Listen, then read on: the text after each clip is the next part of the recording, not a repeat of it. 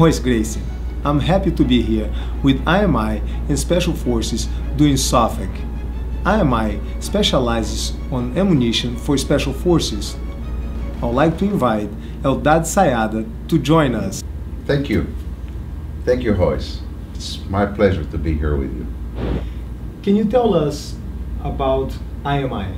Sure, I'll be happy to do that. IMI started about 80 years ago, before the State of Israel even established. We started actually to manufacture ammunition in the underground. When the British were in the country, and since then, on those days, just to give you an idea, we were able to manufacture 50,000 rounds per year. Today, we can manufacture 1 million rounds per day. That was 50,000 per year, now 1 million per day, and that is only 556, not counting the others. Within IMI, there are three major divisions. We are one of the division. We are small caliber ammunition. That's what we do. When we do a range of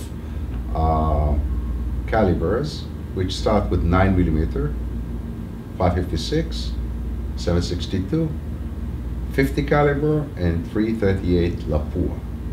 Now, with all these range of calibers, there are different types of ammunition. For example, if you take the 556 or the 762, could be sold in the commercial market under 308, the 762. But for military, I'll get to Special Forces in a minute. For military, then it will have to be, for example, penetrator armor piercing that could go through barriers, or it could be a very, very accurate round. All of that we do in-house in Israel, at the north of the country, and we're very proud to do that. Well, what's so special about the ammo for the Special Forces? Well, excellent question. I really appreciate that, because people tend to think that a round is a round, and whatever you're buying around, the same. If 556, everything is 556. I can share with you our experience with Special Forces in Israel, where our Special Forces comes in and ask for special ammunition. There are about 5 parameters that differentiate between regular ammo and the Special Forces. First one is very easy: accuracy.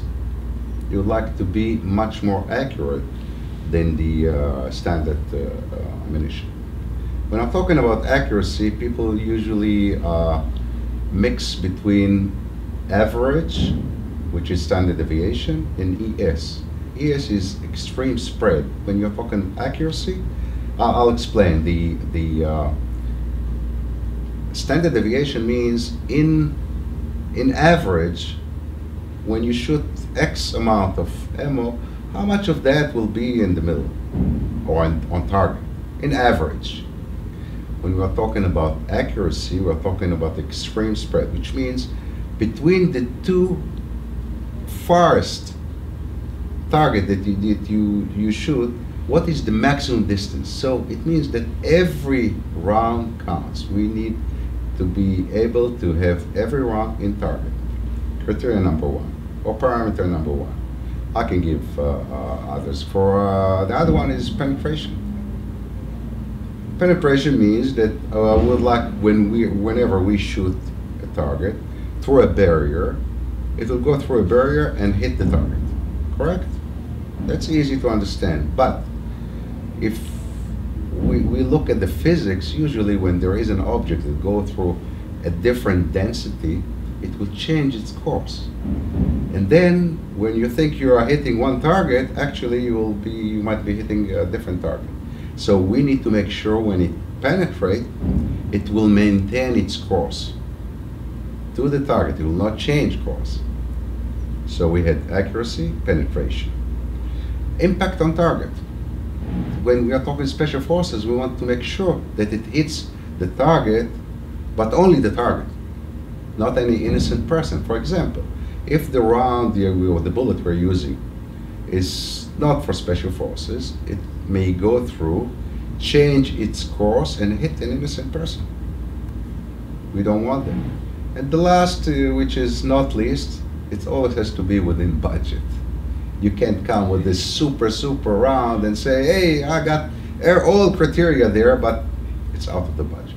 So budget is, you know, I counted that the last, but it's not the last. It has to be within budget. There's so much studying. I'm amazed. Well, it's you know, it's not it's matter of experience, which we gather in Israel. By the way, I mean, what we take is our best experience, because our ammo, I didn't mention it before, but IMI producing the ammo for the Israeli forces, for all of Israeli forces, and of course special forces, which they come and we build it. We call it build to spec. On one hand, there is a mass production. I mentioned 1 million rounds per day. On the other hand, they come to us and ask us for specific performance, which is like a tailor-made. The idea is to take that within budget and then turn it into the market. We cannot always talk about everything we do and all the ammunition that we're able, but for special forces and special units, we are definitely able to talk, and of course, U.S. Special Forces, there's no question at all. We are able to go to specifics and provide that ammunition. Okay, I understand about the battlefield, you guys are number one. But what's the application for the average person? Oh, that's an interesting question. You know, when you go to manufacture, who manufacture only for the commercial, and you tell him now you try to build up a round which is a military standard, they'll have a big problems. But the other way around is easier, because we are building according to military standard, but with a small, very small effort, we are providing the same and the ammo to the commercial market. The commercial market are using it for sports, shooting targets, for hunting. Definitely all of these, you know, for example, the 556, the commercial version is 223. Same round. There would be still people who are looking for steel core, 855, or if I take the 762, the commercial version will be 308. We are doing all of that. And by the way, the 338 started with the snipers, commercials. It's still there. That's the majority for sports and shooting, you know, 1,000 yards and hitting a target. That range, it's not simple. I mean, with a telescope, you'll. I saw your performance before, which is amazing how you're shooting. But if I tell you to shoot in 1,000 yards, I think that's not so simple. But you need a special round for that. There are many reasons for that round in the market, but there is the majority. Our manufacturing capacity is divided or allocated between Israel, the IDF, between the global market, and one very big portion of our production goes to the US market. We are already shipping millions of millions. And people, I think, at least from what I hear, I think they appreciate the quality. Thank you, Eldad, for taking the time to talk to us. How would you like to summarize? Well, thank you, Royce. I would say IMI ammo, if we trust it, you can trust it.